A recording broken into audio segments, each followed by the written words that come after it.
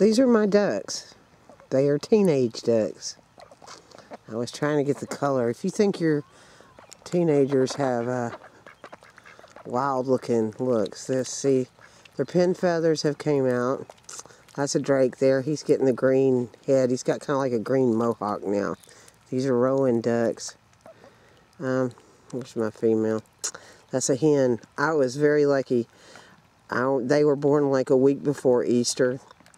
And we went and took them. So, you know, sometimes city kids come and get ducks and they usually don't live. So, chicks and ducks. So, you kind of go try to save them for, you know, I don't know if you live on a farm, that's what you do.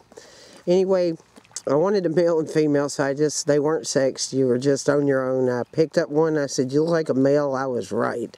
That's my male right there. That's my drake. His name's Big D. Stands for Big Duck. He was the big one.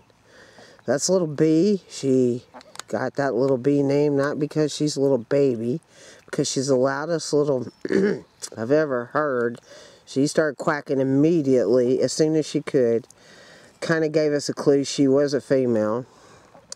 He has now got the mohawk green look going on. This is the teenage years. I was trying to explain to them in about 3 to 4 months they'll probably be parents. They fussed at me. He's got the curl on the end. Definitely a drake. Beautiful Rouen ducks. I was real fortunate getting a male and a female. But, you know, some people think their teenagers do goofy things and look goofy. This is a goofy looking duck right now. I think we'll just do a little snapshot.